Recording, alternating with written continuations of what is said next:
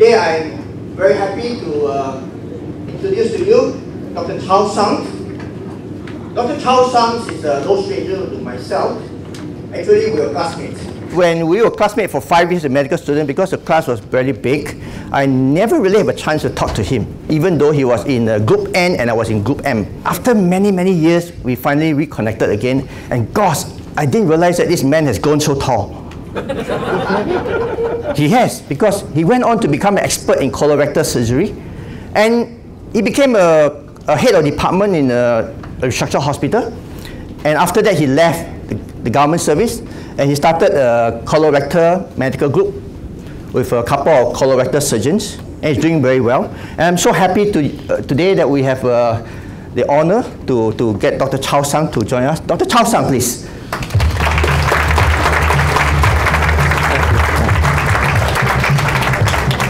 Come take a seat, yeah. Dr. Charles Tsang, would you like to introduce yourself to everybody, because I find it very difficult to read your long CV. You should have given me a shorter one. Okay. Thank you, Leon, for inviting me, and thank you to AIA. First of all, I don't have an Instagram account, so you can send your sci-fi pictures to Dr. Low. My name is Charles. I'm a colorectal surgeon. I specialize in disorders of the large intestine and intestine as well. And of course, the little round hole which Dr. Lau talked about, that is also one of our areas that we manage. That's a very common problem in Singapore. Many patients have hemorrhoids. I won't embarrass you by asking you to raise your hands if you have hemorrhoid problems, but I will take it that a lot of you will have it. So I've been a colorectal surgeon for probably about 18 years now. Wow. And prior to that, I was a general surgeon, and before that, I was training after graduating from medical school. So if you look at Dr. Lau, we are classmates. You can probably, he looks younger, of course, but we are classmates, and I've been in the business for a long time. But many years, 25 years in public service.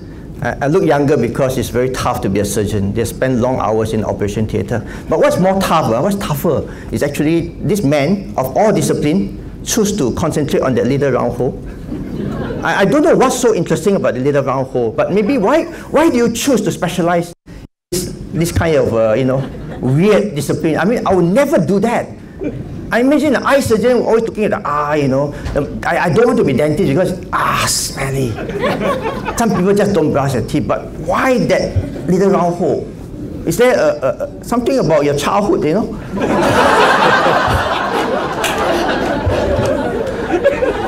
It's very funny. I mean, the surgeon, you want to know, right? Right? Actually, when I was young, I'm Cantonese. How many of you are Cantonese?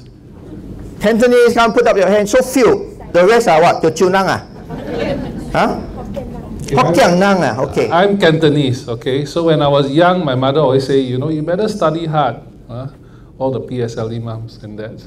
You better study hard, if not, they do si lo, you have to pick up the stools, In those days, they used to do stool collection through the buckets and all that. And how does that inspire you to be a colorectal surgeon? I mean, I don't see the link.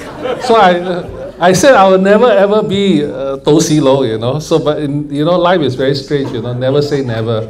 So I ended up in tosi lo. But I finished my general surgery training at a time when we first started off the colorectal subspecialty in Singapore. So at that time, I think there was a need, and I think the statistics was already showing that colorectal cancer was going to be one of the top problems facing Singaporeans at that time. And that was way back in 1993. The unit was started in 1989 in SGH. And since then, we have many colorectal surgeons in Singapore, because at that time, the government already foresaw that colorectal cancer statistics was rising. So there was a need to set up a specialized unit starting in SGH to train colorectal surgeons. And now if you go to any restructured hospitals in Singapore, there is a colorectal surgical unit. So jokes aside, Dr. Charles Tsang actually is a man of foresight, isn't it? He knew that the incidence of colorectal cancer is going to rise in our time, so he chose to specialize in something unique. And because of that, and many other colorectal surgeons, they started departments in all the hospitals. In fact, Dr. Charles Tsang, you said that colorectal cancer is rising. I mean, is it really one of the top cancer? And statistically, for men, it is the #1 cancer in Singapore. For females is #2. And #2 after? Breast cancer. After breast cancer. So breast cancer is #1 for females. So you add male and females together, it is still overall the #1 cancer statistics in Singapore. And what is the risk of a person like me getting a colorectal cancer? In terms of incidence, your lifetime chance is actually, well, statistically, probably 1 in about 50. 1 in 50. 1 in 50 to 60 patients may be afflicted with this.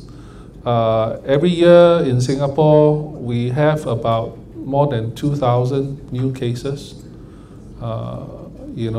affecting Singaporeans. So that means that among us, there will be people who have got colorectal cancer or know somebody have colorectal cancer. So it's important for us to know today a little bit more about colorectal cancer. And the sad part is there's a lot of myth and superstitions about all these colorectal conditions. And one of the things that I would like to see people doing is to have more selfie about your own body, the most hidden part, but we don't see that.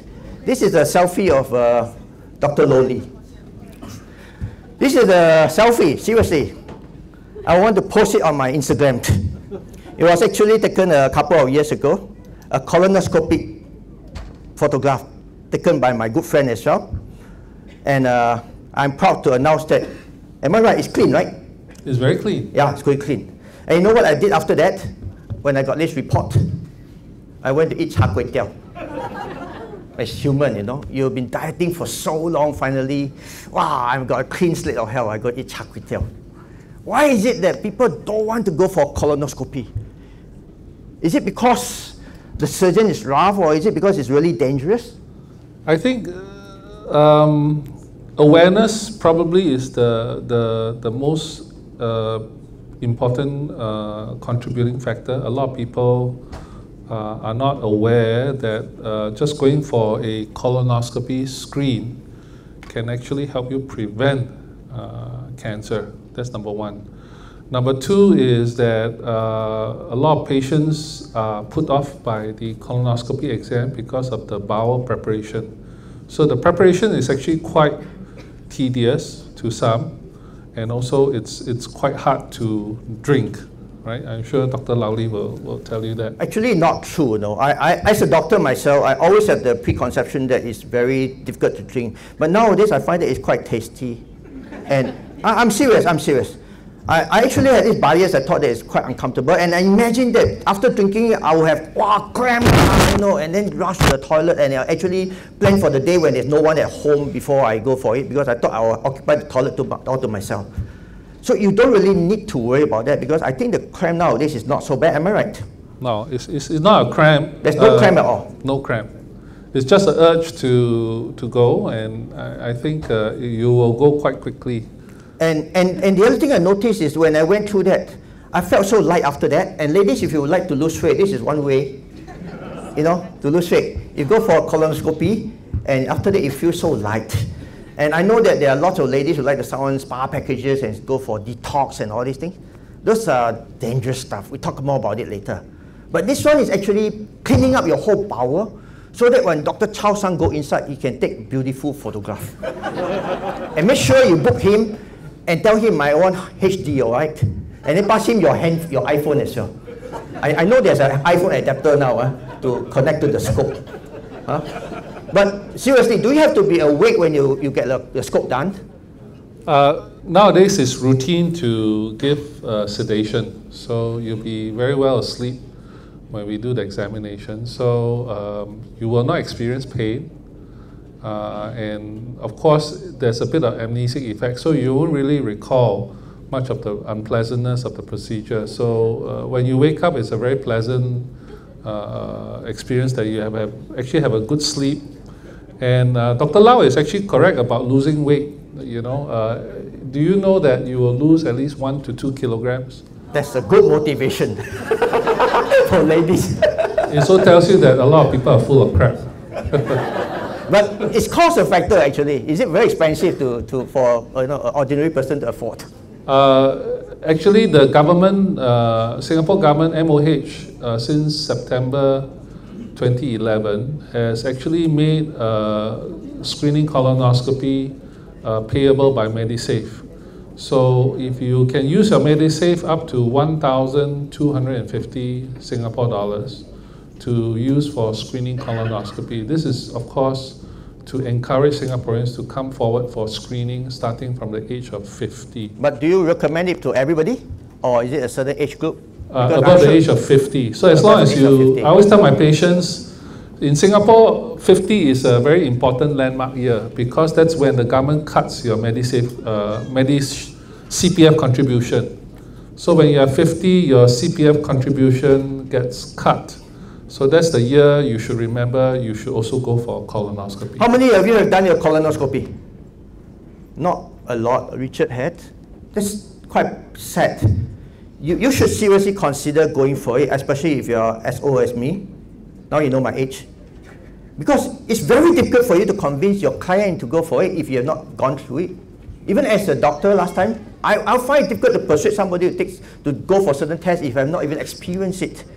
But if I've gone through it, I know it's quite comfortable, and he's right. I actually had one of the best sleep ever in my life. I woke up, I feel so clean, I feel so light, suddenly I passed my IPPT. I mean, 2 kilograms lighter, you can really sprint, So maybe the guys, if you're going for a reservist, you can consider before the IPPT. Seriously, it's not expensive, you can claim to MediSave as well. I think that's one thing that you can get the message out, because this is probably one way that can really prevent colorectal cancer. Am I right? We can come to that more later on. Actually, Dr. Charles Tsang plays a very important role in the well-being of Singaporeans. You guys, a lot of Teochew down here, am I right? Have you heard of the phrase that say, to be blessed, you must be able to eat, right? You must be able to sleep, right? And the last one is what? What? Bang, yeah. Oi nang, oi jia, oi bang, oi uk, xiang ting ho. Correct or not? I mean, you cannot eat. You get all the money in the world. What's the point? You drive a Porsche, Ferrari. What's the point? You go to the most expensive restaurant. What's the point? You cannot sleep. You can have a most luxurious bed. It's useless, right? You feel lousy. And the last one, if you eat, you can sleep, but you cannot SH1T. That's how doctors use the word in the hospital to be polite. You cannot go to the toilet and open your bowel. Basically, it's miserable. The whole day you say, tummy bloated, a lot of gas. Then you feel uncomfortable. During a meeting, you just do this side, do that side, then you're scared. People can't, didn't smell it, but actually they do. They're just not polite to tell you, that's all. So Dr. Charles Tsang played a very important role. And that's why I want him to tell us about a little bit more about poo, because from the poo, next time when you see Dr. Charles Tsang, please take a picture of your Instagram of the poo and show him. Maybe send him first by WhatsApp. This is the Bristol score, all right, and doctors have charted this as a way for you to profile your colonic health. And why is it that there are people who got constipation, Dr. Charles Tsang? Constipation actually means different things to different people. So when we talk about constipation, we need to go back and ask yourself, what is your usual pattern? Okay, so what is usual for one person may not be usual for another. But classically, there are three types of constipation, or two main types of symptoms. One is that you have no feeling of going to the toilet. So I have patients who feel that they have no urge to go and use the toilet for even a week or two, okay? And that's normal? That is abnormal. So by definition, if you go less than twice a week, we think you have a problem. So some patients don't have the feeling at all. So they don't go to the toilet because they have no urge.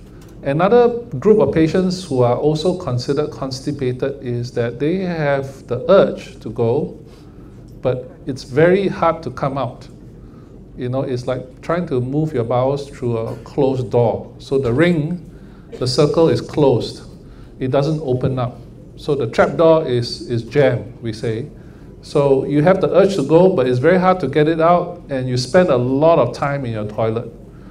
Much longer than the time that Dr. Lowly talked about. So you spend a lot of your time in the mornings or in the daytime in and out of the toilet, but you just can't seem to do a good job. It's incomplete. So is constipation one of the signs of colorectal cancer? Yes, it is. Unfortunately, by the time our patients do get symptoms of constipation, it is considered a very late sign.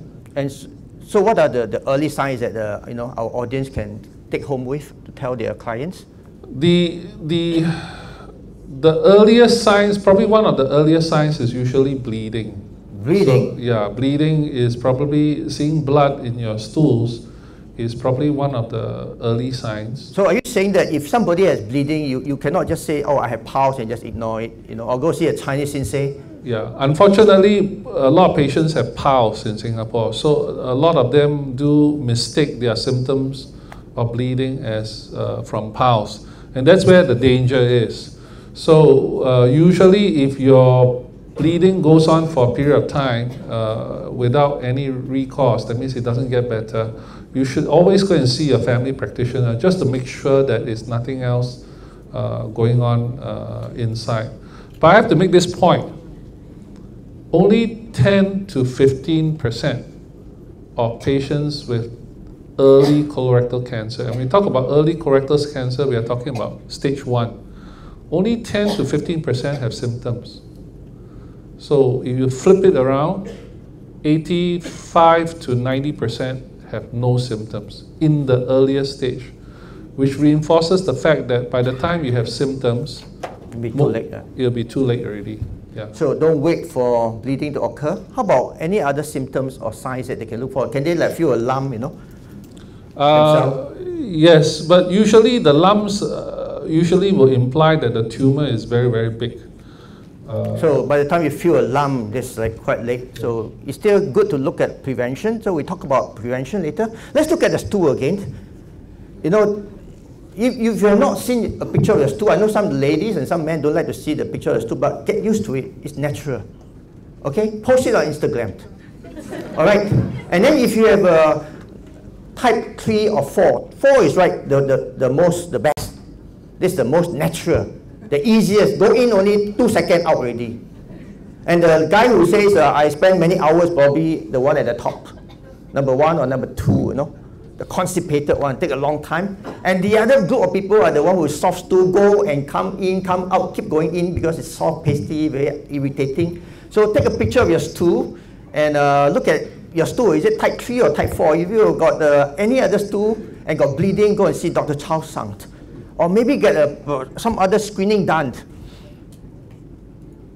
Who are the people who get colorectal cancer? Am I prone to it? Well, anybody above the age of 50 is prone to it. That's why we start the screening program starting from the age of 50. By and large, most patients are in their 60s and 70s. By and large, I would say then about 75% of our patients are in the age group. So the importance of this group of people is that the colon cancer is believed to take place from a polyp, which is a benign precursor lesion. And this polyp takes about 10 years to grow and transform into cancer. So if your patient is in the 60s or 70s, there's a picture of the polyps there. 10 years earlier will be in your 50s. So that's why we start screening at the age of 50. But this only for 75% of colorectal cancers. In the remaining 25%, we now have learned a bit more about colorectal cancer. In the remaining 25% is usually due to another pathway associated with genetic mutations. And usually there is a very strong family history. So the take-home message should be, if you're 50, you should get yourself screened. You need to know who your aunties, your uncles, your relatives are, and you need to know whether they have a history of colon cancer. If your family has a history of colon cancer, your risk becomes even higher. So there's a picture of the polyp down there. One that's flat, the other one has a little, stem. We call it pedunculated. The polyp is basically like a little tumor, like cauliflower, inside. And when you do a scope, you can see that. And Dr. Charles Tsang will be skillful enough to pluck it out and take it out early. So, like what he say, you should know your family members. So this is one good opportunity for you to visit your relative during Chinese New Year. And one of the message you ask them is, Auntie 啊，你在家里有没有人中那个 colorectal cancer 死过啊？ You have, then you know that your risk is higher, right? I think colorectal cancer does pass down the gene. That's what you're trying to say, am I right? And how about your lifestyle? Lifestyle is important. We always say you should eat less, move more. Eat less, move more. That doesn't sound very familiar. Yeah, so obesity actually is associated with an increased risk of colorectal cancer. And how about food itself? Is there like certain food that will make you a higher risk? For example, some people say taking more meat, is bad. How true is that? Yeah, so red meat has been associated with higher risk of colorectal cancer. It's supposedly dose related. So if you are taking red meat, processed meat, preserved meat, so Mei Zhen Xiang and Chinese New Year, the bakwa that you eat. Those are actually meat, not very healthy not only from the point of cholesterol, but the burnt ends. Some people like the burnt ends, right? You go and eat char siu or you go and eat the siu yong. You always say, I want the burnt end. Actually, the burnt ends will contain a lot of carcinogens. These are cancer-causing agents. So does preserved meat. Preserved meat has a lot of nitroso compounds, which is also cancer-forming. So preserved meats will be your lap cheong, your dried sausages, some of the lap mei, So all these has certain chemical changes that will predispose you to cancer. So the healthy food to take will be all your natural fruits, vegetable, right? Am I right? And then you are supposed to lead a non-sedentary lifestyle, so you have to exercise more. Drinking and alcohol do play a part. What's your view on that? Yeah, so again, there's some data from the American Institute for Cancer Research that increased alcohol consumption is a significant risk factor for increasing your risk for colorectal cancer in males, specifically for males. I don't know why, but for women, the data is not as strong. So the women seem to get away with it a little bit more. So for strong risk modification factors, one of the things for males is to reduce alcohol intake. So cut down alcohol and smoking. And for female, I understand also that female, if you have certain kind of cancer like breast and uterus cancer, you're actually more prone to colorectal cancer. What's the reason for that? This will be in the genetic component. So there are what we call HNPCC families, hereditary non-polyposis cancer syndromes. So these are cancer syndromes that will have that occurs in families of patients, and that includes colorectal cancer, womb cancer, thyroid cancer, breast cancers. So basically, there are different types of cancers. If you have this syndrome, there are different types of cancers that occur in your family, and it's usually transmitted through a genetic mutation. So that's why the the family itself is affected. So it's important to find out the family history of your relatives. Of course, ladies, if you have breast cancer or uterus cancer or your clients have it, go for screening for colorectal cancer as well. And I understand that Chinese has it. I don't know whether it's because of the food you eat, the bak kwa, that's why we get more. Because the Chinese seem to have more cancer, colorectal cancer. Is there a reason for that? Or is it just because of genes? I think dietary will play a role, but dietary and genetics, you're right. In Singapore, if you look at the racial profile, Chinese, the risk for Chinese is slightly higher than compared to Malays and Indians. You look at the cancer statistics. This is not influenced just by our racial percentages. Even taking that into consideration, Chinese being more than any other race, if you are Chinese, your chances of getting colorectal cancer is higher. So Chinese, all of you must go for your colon screening, All right, especially if you are 50 years and above. How about the role of probiotic? Let's say if you really want to cut down your risk, does it really help actually taking more probiotics? No, there's a lot of this in the pharmacy now.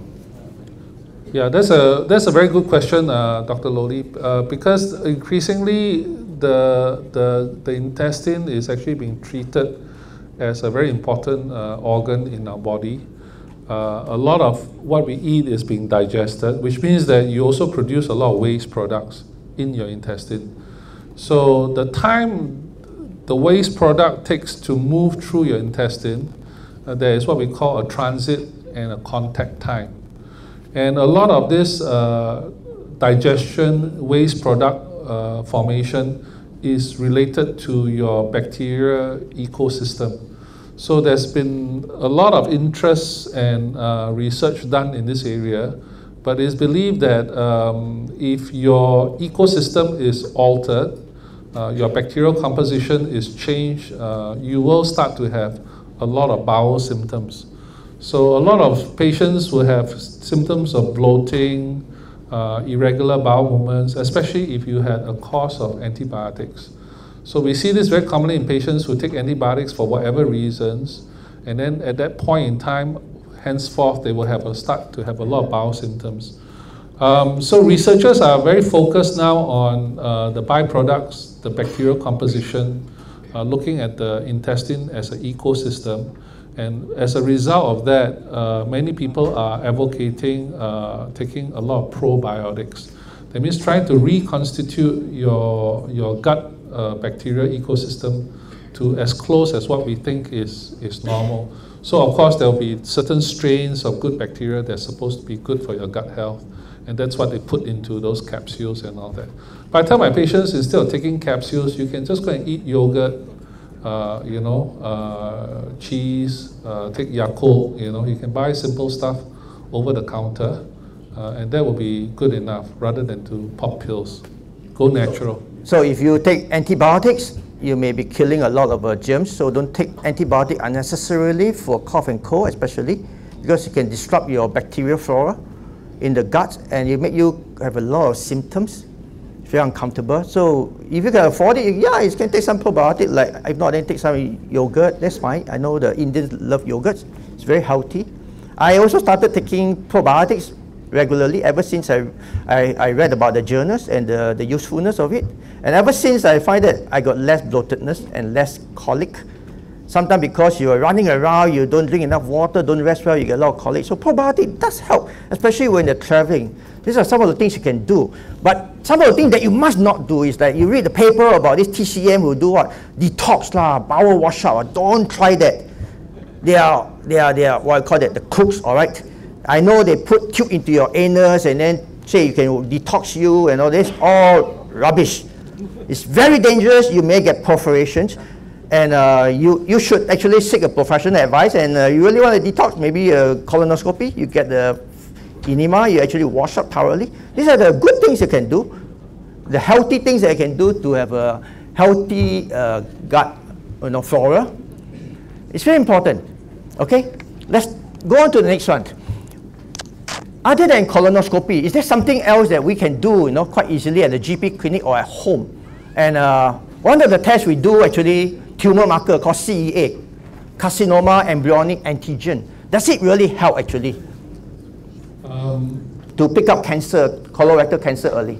Yeah, so CEA or carcinoembryonic antigen is actually a very non-specific tumor marker. So, which means that a lot of other cancers can also cause a raised CEA.